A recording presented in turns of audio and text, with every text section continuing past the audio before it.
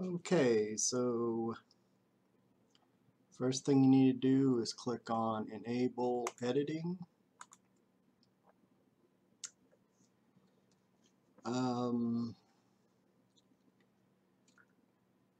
We can skip step 2, no need to rename the file. Step 3 is change the theme, font, and style. Change the background style to style 4, last option first row. Okay, so we go over here to where it says variants, go down to background styles and style 4. Okay, change the theme fonts to Georgia.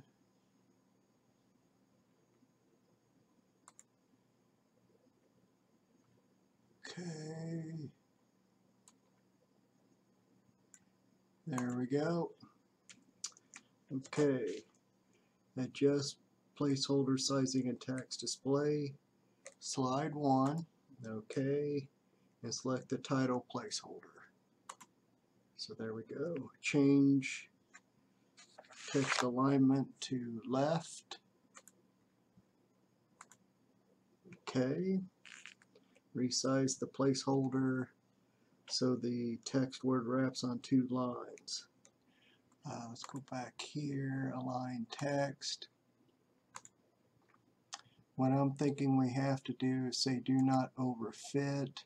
Make sure it says wrap text. I believe so. Okay, because I'm not seeing an option under here to wrap text, and I'm not seeing one here under paragraph either. So we may have to come back to that. Select the subtitle placeholder and change text alignment to align left.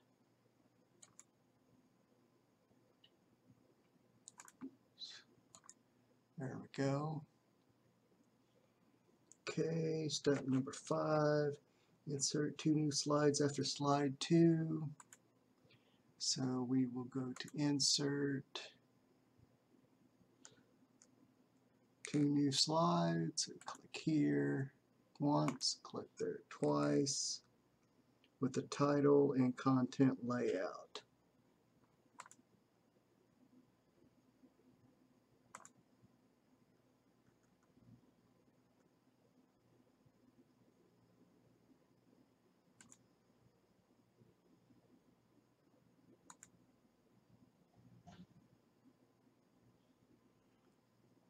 Okay.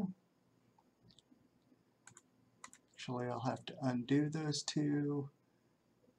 Come back here, and where it says, see where was that?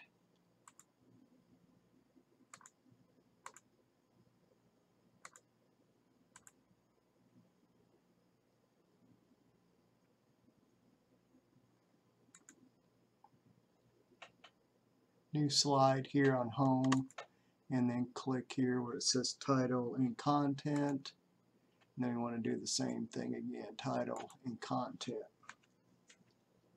Type the following text for slides 3 and 4, indent the subpoints on slide 3. Slide 3 title is accomplishments,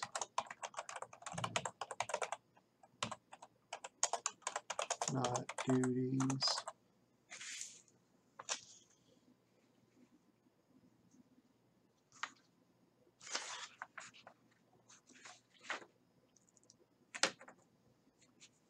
Okay, bulleted items.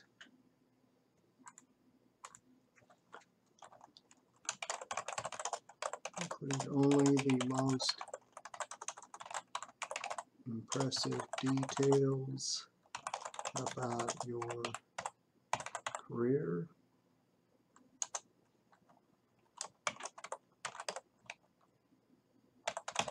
Quantify your day-to-day tasks. And for these we want indent 3 times. How many times? What was the result? How much money was saved? Okay. Oops, actually that I did that in slide number 4. What we can do then is take this and drag it up and replace it that way. So that's an easy way to fix that. Slide 4 title is proofread. And down here we want employers take spelling and grammar errors as signs of carelessness. Ask a trusted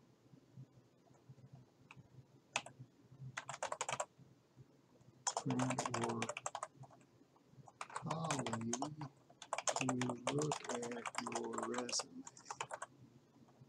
Okay, I also misspelled proofread. There we go. Alright, step number 6, use preview slides from another presentation. Move your insertion point after slide 3.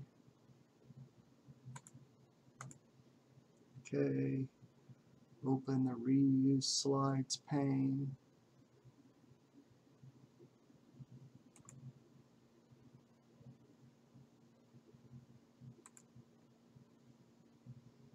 And browse to find resume content 1. This was something that should have been downloaded whenever you downloaded this file here, this PowerPoint file. So I put it in my downloads directory and it's called resume content 01. Click open. Insert all 3 slides and close the site. So insert, insert, insert. Okay, and actually what I did there was wrong. It went after the 4th. So what we want to do is back this out. We then want to put the insertion point here on 3 and then click here, and click there.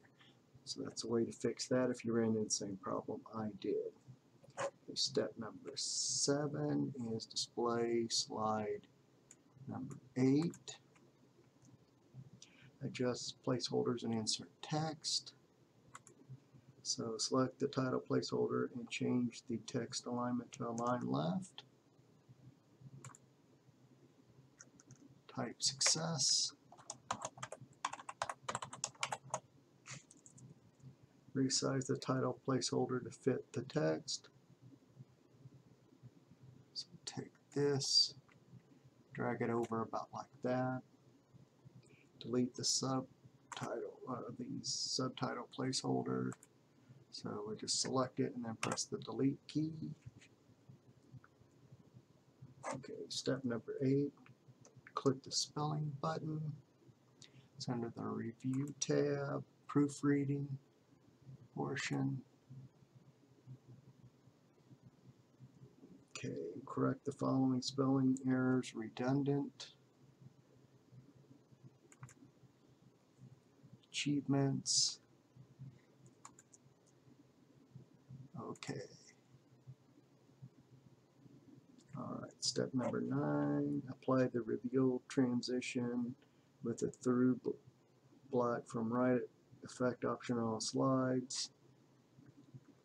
Transitions. We want to apply the reveal transition. Okay, there's the reveal. Okay, oh, get rid of this too over there. So, effect options. We want through black from right. We want this to happen on all slides. Apply to all. Okay. Print slides as an outline, step number 10. File, print.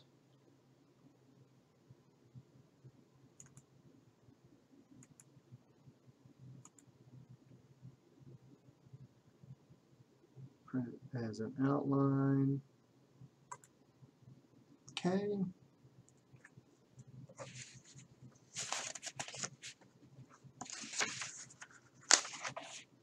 And there we have it.